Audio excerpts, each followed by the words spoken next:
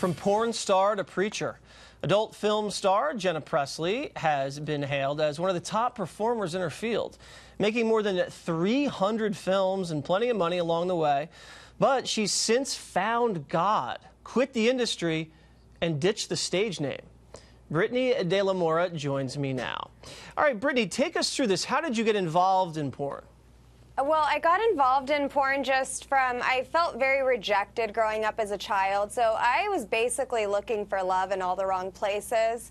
I started dancing in college, and a couple producers came in, and they were, saying things to me that I didn't hear at home. They were saying, "You are beautiful, you're destined to be a star, we absolutely love you. We make romance movies. If you're ever interested, give us a call." So romance movies, okay.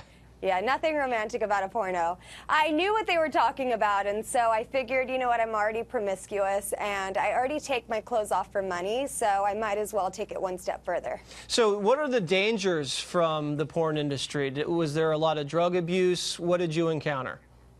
I definitely encountered a lot of drug abuse. I myself was hooked on heroin and various different kinds of pills, cocaine, and for a short period of time, crystal meth.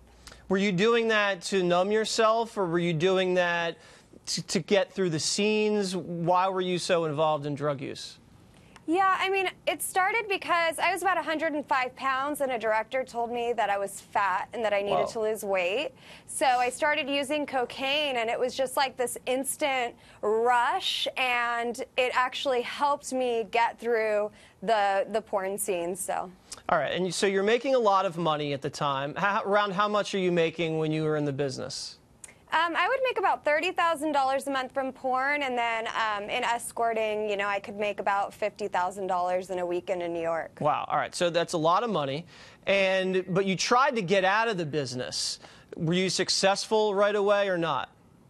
No, not right away. I tried at my 3.5-year mark, made Jesus my Lord and Savior. Satan wasn't happy about my decision, sent a man in my life because men were my weakness. He was a pimp, and I ended up getting back into the adult film industry for another three years or so. Oh, man. And this time I was giving all my money away to a pimp. Why were you doing that? Did he have that much control over you? Yeah, you know what? He definitely had that type of power over me. He won me over through manipulation. He made me feel like, he made me feel good about myself in the beginning. He was taking me to church. He was a backslidden Christian. And then from there, he kind of said, it's time, like, let's get you back into the adult film industry. I had burned every bridge in my family, so I kind of felt like, all right, this is what I got to do at this point in my life. And then eventually you found God, completely quit the business. How did that transpire?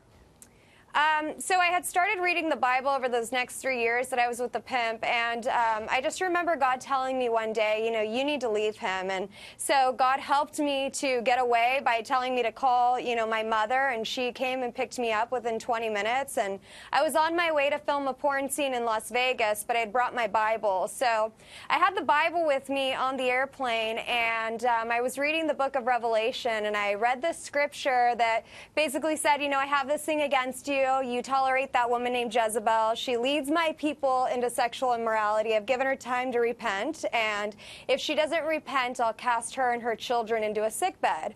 That's not a very fun scripture to read when you're on your way to film a porn scene, but then God really started to bring grace to that scripture, and he said, Brittni, this isn't the life that I have for you. The life that I have for you is going to overflow with so much peace and so much joy, and if you'll just quit the industry today, I'll bless your life like no man ever could. And so I quit the porn industry. I started going to church. God miraculously healed me from my drug addiction.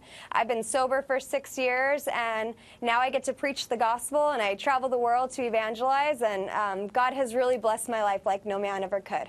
Well, congratulations. Amazing transformation, amazing personal journey, and I'm just glad you're doing well. Thank you very much. Thank you so much. Thank you for having me, Jesse. All right.